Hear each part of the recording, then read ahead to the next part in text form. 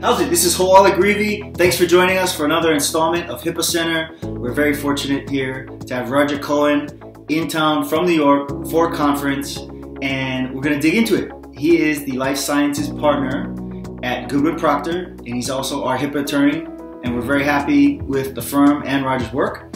He has also been recognized as a leading lawyer by the Legal 500 United States and as a rising star in both Law360 and Super Lawyers. So, Roger, thanks for joining us. Good to be with you, Hoala. Awesome, man. Okay, so can you share with us a little bit more about what your role is at Goodwin Procter? Sure. I'm a healthcare regulatory lawyer, and I represent healthcare services clients and digital health clients, providing advice on things like HIPAA, data privacy and security, Medicare, Medicaid, reimbursement issues, and all sorts of other healthcare regulatory matters. That's great. And it seemed like a big deal. There was a press release last year when you joined Goodwin Procter, and there was a big list of accomplishments and stuff. So we're very thankful you're here today. I'm glad to be here and glad to be with Goodwin. Awesome, man. So I understand you were on a panel yesterday, and the topic was Hot Topics in Healthcare Regulation for Health IT and Digital Health. For those of us who weren't able to attend, what are some of the highlights from that? Sure. I think there are a couple of big things going on right now for digital health companies. One, under the 21st Century Cures Act, there are a number of provisions related to the interoperability of electronic health records. The Center for Medicare and Medicaid Service is really required to push interoperability as a result of that new statute. We also covered some interesting developments under HIPAA. There was a little controversy around Christmas related to the permissibility of texting protected health information. CMS had made some indication that that was perhaps not permitted. CMS has recently come out and clarified that texting of PHI using a secure platform is permissible. Okay, so it is permissible. Yes, absolutely. CMS was very clear about that. Got it. Thank you for sharing. Now, lately we've been covering the HIPAA Conduit Rule exception in our own blog posts and content. And one of the questions one of our customers had was, say something like Apple FaceTime. Sure. Does that apply for the HIPAA Conduit Rule or not? It's kind of an opaque area as I understand it. The HIPAA Conduit exception is a reasonably narrow exception. Sort of the traditional example of a HIPAA conduit is the post office or FedEx or UPS, and either sort of the phone company sort of setting aside voicemail, which is a slightly more complicated issue in tech ISPs. Mm-hmm. I would want to understand sort of how FaceTime works and what happens to data if any data is stored. And that's really sort of the key in the application of the conduit exception, is sort of does the conduit or the entity that may be a conduit, does it have only sort of transitory access to or possession of health information, or is it sort of storing health information over a longer period of time?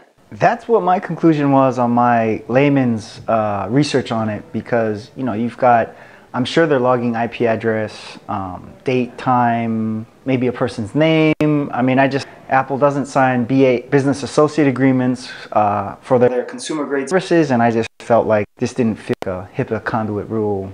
I would advise talk to your HIPAA lawyer prior to concluding that Apple FaceTime can be a conduit.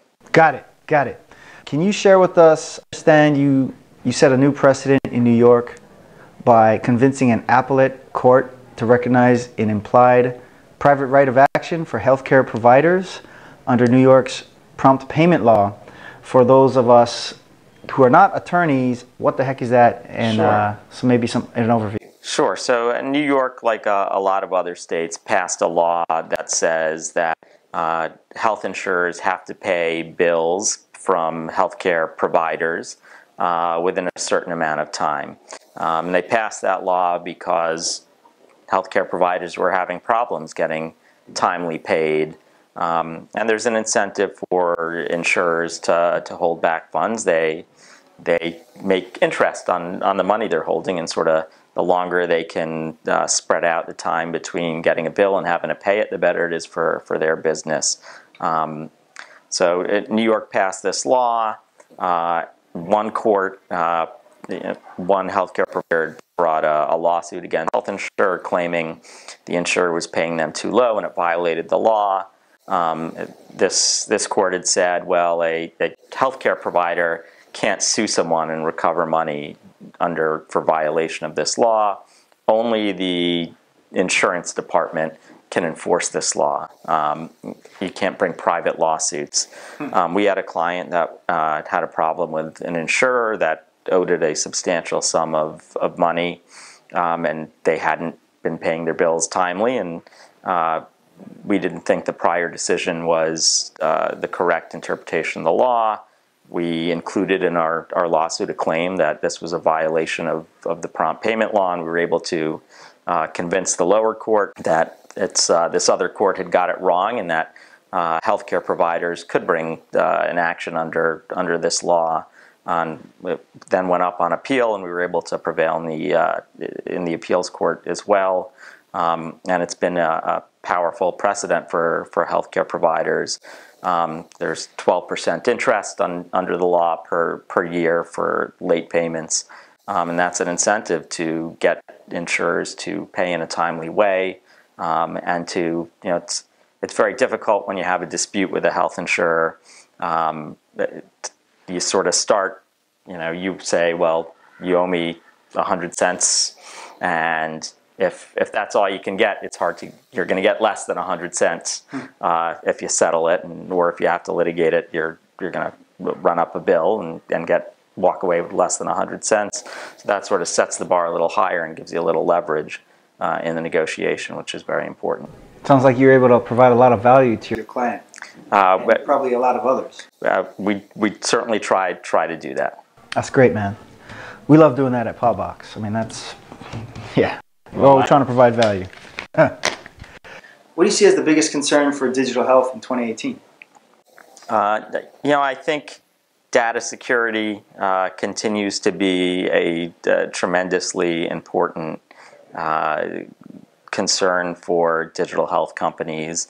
There's a sort of continuing HIPAA enforcement has ramped up over the last couple of years. There have been some very significant breaches in healthcare, and there are various reasons why healthcare information is particularly valuable.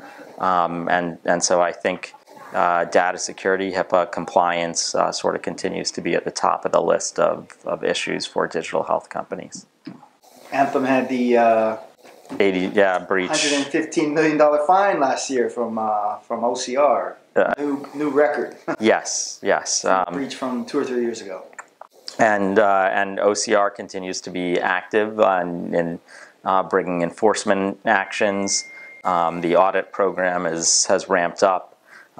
So I think more than ever before, it's really imperative to be on top of HIPAA compliance and privacy and data security. I was at a conference where former HHS head Tom Price spoke at, and shortly after that, a political article came out which referenced the blog post that I wrote of the conference.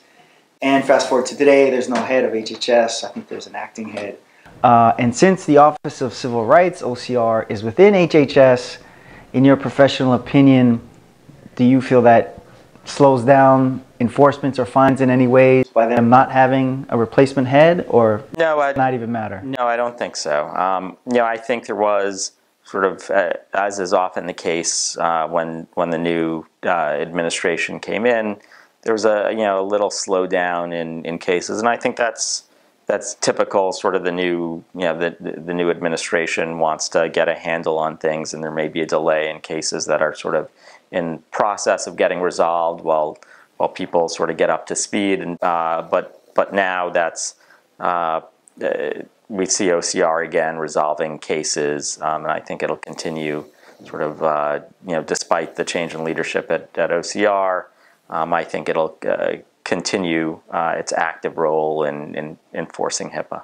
Gosh, we just, I think last week we wrote a post on an organization that paid a $2.3 million HIPAA fine and forced them into Chapter 11. So I thought that was something I hadn't seen before as far as insolvency and HIPAA fines. So that's stark warning. I think that's true. I think sort of the trend in enforcement is fines are getting bigger, and I think we're seeing not only that, but sort of more settlements announced as well. I think that's sort of no accident. I think OCR has more funding, more staff, and that's resulting in more enforcement activity.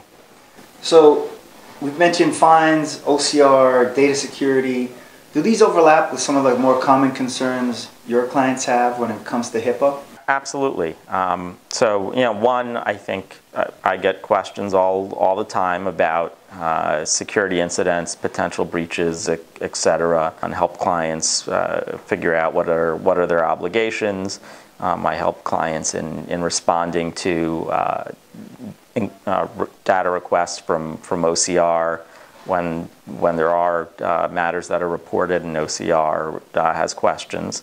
And I certainly continue to work a lot with clients on the front end on figuring out HIPAA compliance, and sort of particularly as data becomes more important in healthcare because of the trend towards value-based care.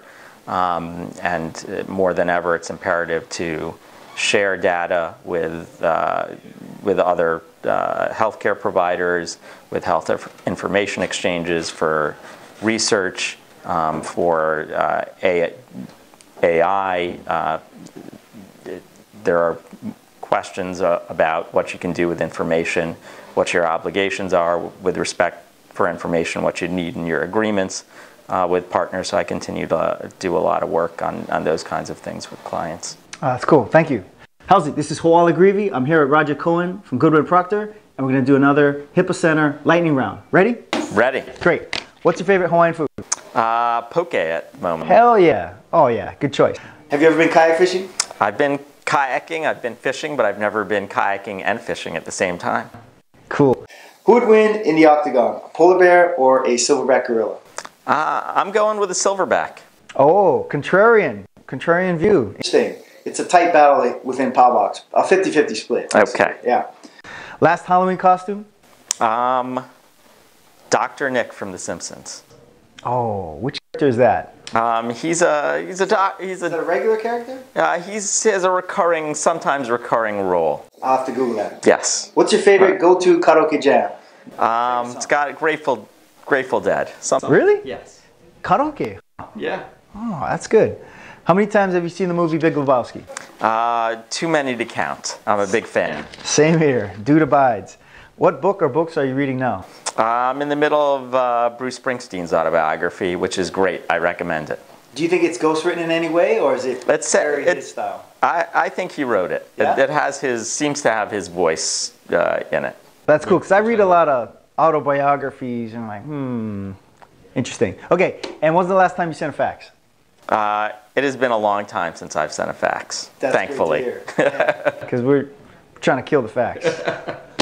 Thank you very much, Roger. Appreciate that. Pleasure. My pleasure. Good to be with you. Same here.